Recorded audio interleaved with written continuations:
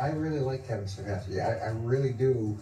But watching the game and the idea that you're going to put the ball in Brissett's hands 45 times, and then Nick Chubb's going to touch it 12 times, and New England's got the 22nd ranked run defense, it doesn't make any sense. And I don't know why Cleveland would ever line up in an empty formation and not have the threat of at least one of those guys running the ball. Right. Like, why declare we're going to throw the ball here when you've got those two guys, whether you're going to potentially give it to him on a draw, whether you're going to throw a screen to him, whether you're going to throw it to him on the backfield. But to line up in empty and then put the ball in Brissett's hands, it doesn't add up.